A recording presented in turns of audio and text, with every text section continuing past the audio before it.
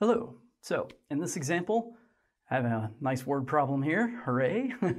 So this is a related rates problem. So we have a ball, and for general simplicity, we're going to assume that it basically stays a perfect sphere while it's being inflated at a certain rate.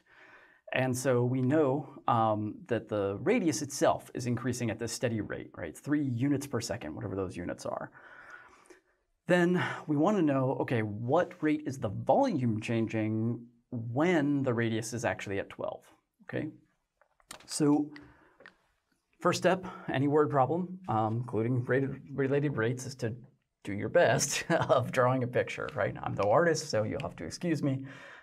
So we have some sort of spherical sort of ball thing going on here. Yeah, it looks terrible, whatever. So,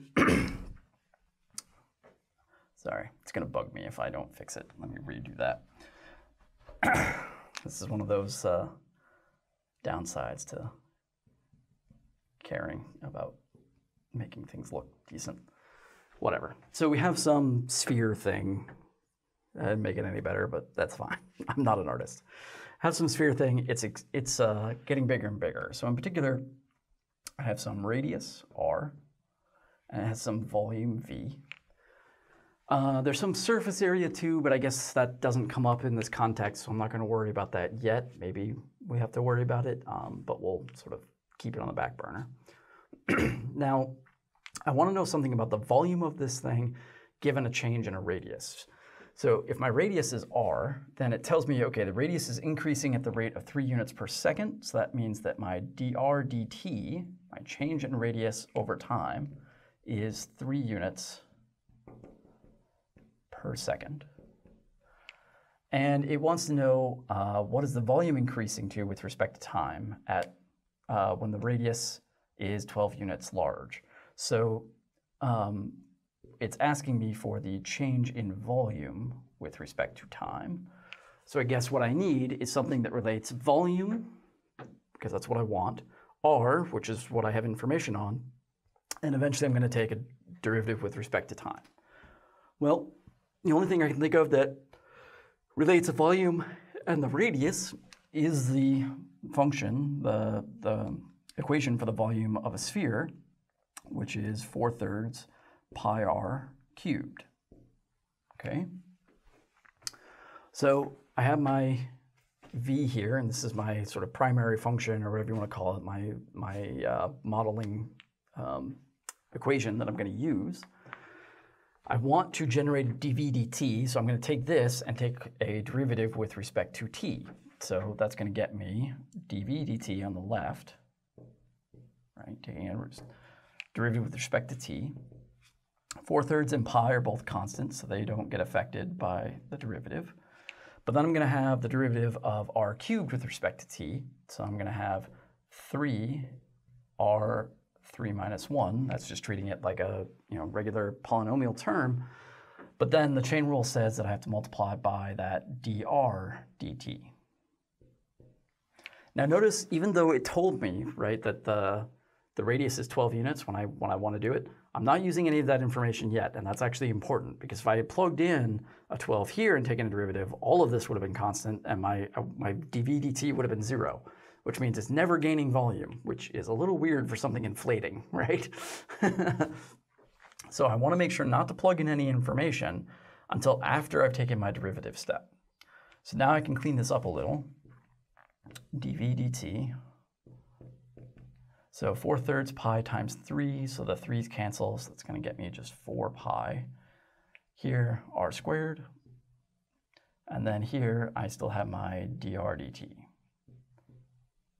Now is when I want to try to plug stuff in, right? So now I want my dv dt. This is what I'm trying to get. So my dv dt is what I'm trying to solve. 4th pi is just going to stay that. R, do I know R? Well, it did tell me, right? R is 12 units. So I know what R is. That's 12. This is when I'm plugging stuff in. And then dr dt, do I know that? Well, that's what it was telling me at the beginning, right? It's increasing at a rate of 3 units per second. So I have 3 units per second. So then I have everything I need right here, right? So that's 3 times 4 is 12 times 12 squared, so that's really 12 cubed. So that's 144 times 12 is 1440 plus 288. Oh gosh, that's what, 1720, oh my brain, 8? That doesn't sound right. So 144 times 12. So that's gonna be, this is where I need scratch work, 1440. So that's the 10 plus 2, so that's 288. So that's 17, hey, I was right, 1728. I should have trusted myself, 1728 pi. And to be clear, this is units per second. Okay, and that's it. So a lot of the hard part about related rates problems is coming up with the right equation. And even though it sort of wasn't too bad in this case, you might notice when I was looking at it, I was like, okay, I need stuff about V, I have stuff about R. What do I know that relates those two things? And I came up with something. That's really the technique you want to use to get this equation, is you look at what you have, what you're given, what you need, and try to relate those two variables in some way. Maybe it involves other variables, which you might have to find out later, but at least it sort of gives you a link to work from, okay? So that's that. Hello. So this example, another word problem. Hooray, hooray. So this is another optimization, another related rates problem, excuse me. So we have a baseball diamond. So I'm going to start by making a picture, right? So let's see. So we have sort of baseball diamond here. Okay, so this is home, first, second, third. Okay, now it tells us, okay, it's 90 feet on a side, so 90 feet, and this is a perfect square, so all of them are 90 feet. And we have the batter hits the ball, runs toward first with some certain speed, so let's call that S, so that tells me that ds dt, the speed of the runner, is 15 feet per second, okay? And we want to know, so the runner is running along, so they stop somewhere, right? So they're sort of happily going along, hurrah. And we want to know, I guess, the distance to second base, how that is changing. So let's call that distance d. And this distance is also changing, right? So looking at this, distance to second is changing as the person runs. The distance to first is also changing as the person runs. So maybe I'll call that, I don't know, let's call that A. Why not? So A is sort of the remaining distance to first. And this thing is a square, so that's a nice right angle. That might be helpful. Okay, so the speed is 15 feet per second. They want to know how fast this is closing. All right, so let's see what we can figure out here. I need some way of relating this distance and that distance, because I can figure out stuff about how that's changing, and I know stuff about how that's changing, or I want to know stuff about how that's changing. But this is a right triangle, right? So this thing, if I say, okay, this is, let's call this B, then I know that A squared plus B squared equals D squared, right? Now, I guess I jumped ahead of myself because I don't necessarily want to call this ds dt. I'm just going to say that the running rate I'm going to record, oof, that looks like a horror movie. Let's try that again. The running rate is 15 feet per second. I will interpret that in a way that is helpful, hopefully, later. So this is a squared plus b squared equals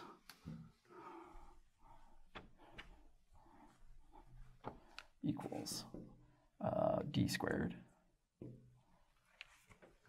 Now I need a way of looking at how this changes. So I'm really going to need to do a derivative with respect to time of this thing, right? So if I do that, then my a squared becomes 2a, but then chain rule, right, because dt, the t and a are not the same, I'm going to get that this is dA dt. Same deal here, 2b times dB dt equals, and I guess d was a bad choice here because I'm going to write 2d times dd dt. So maybe in this instance, I'm going to write this as just d prime to make it a little bit less confusing looking.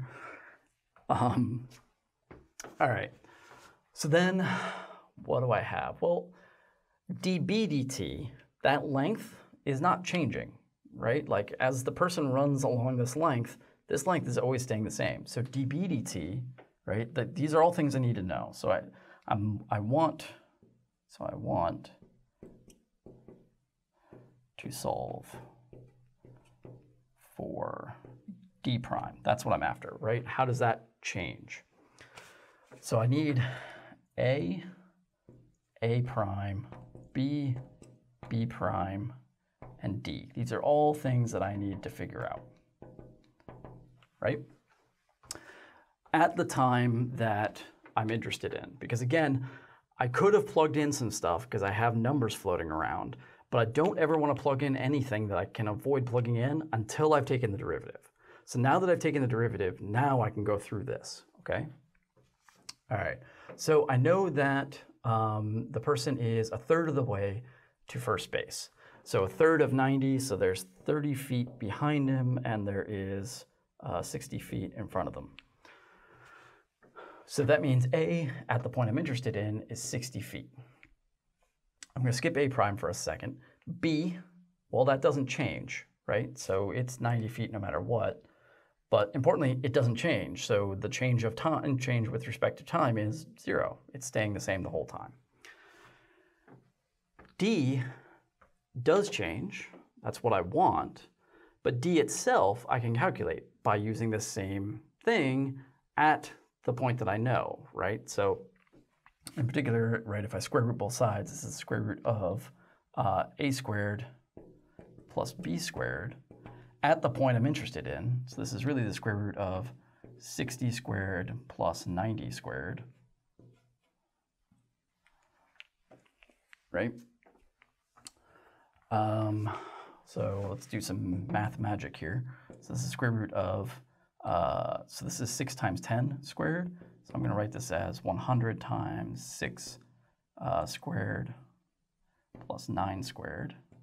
So I basically factored out the 10 squared from both of them, which is 10 root of 36 and 81. So that's what, 117, whatever that is, some awful number.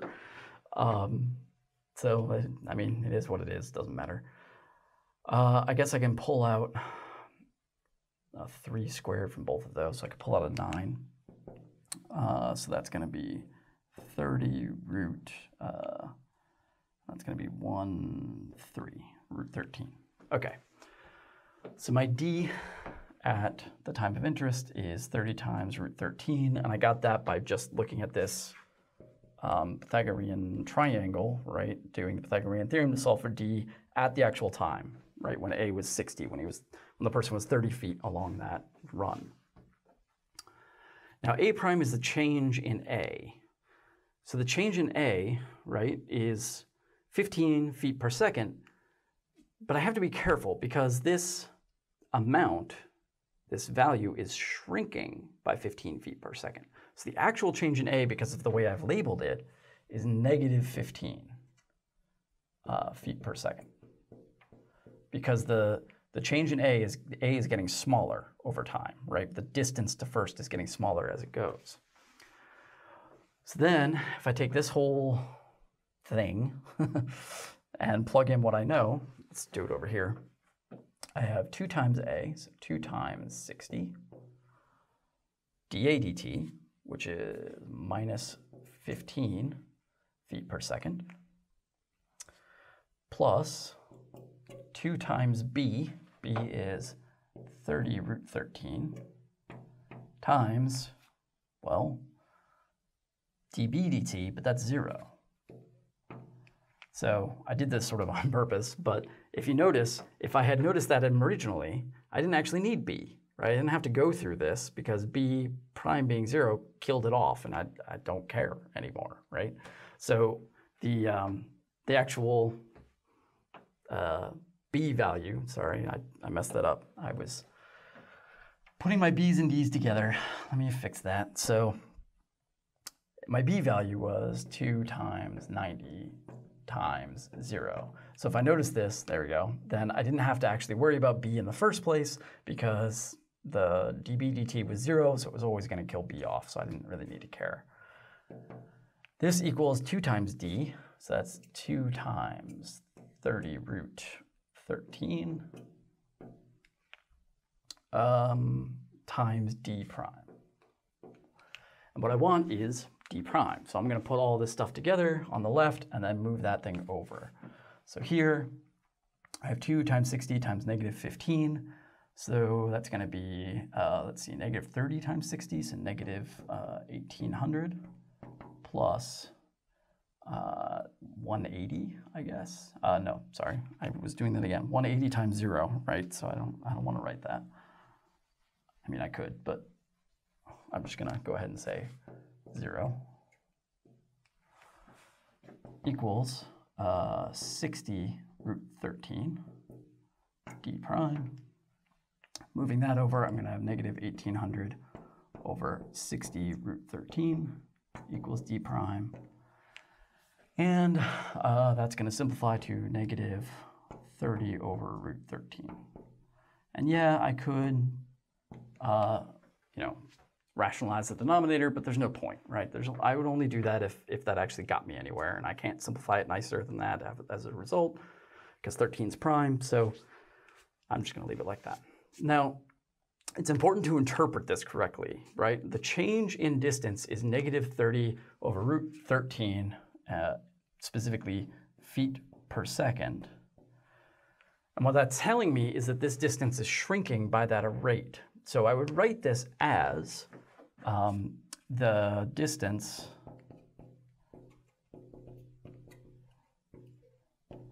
is shrinking at a rate of 30 over root 13 feet per second. Now you might say, hold on, you forgot a negative. But no, because I'm saying the distance is shrinking at this positive rate, meaning that the distance is getting smaller at a positive value. Because it is getting smaller, I could sort of alternately write this as the distance is, so I could also, this is sort of the correct way of writing it, but a grammatically and mathematically correct way of writing it, even though it's a little weird to write it this way, is I could say the distance is changing at a rate of negative 30 over square root 13 feet per second. Because now the word changing doesn't have a direction associated to it. And so the negative is understood to be that it's shrinking, that distance is shrinking. So depending on the word choice you use, you need to either use a positive or negative value to reflect that you are positively shrinking, right? Which is what that negative means, or that the change is negative, and that's how you get the understanding that it is getting smaller, okay? So, same sort of standard process, right? Draw a picture, try to relate the things you need, take the derivative, then plug in any values, find values that are missing if you need them, compute, and find the thing you're after, right? So, that's that.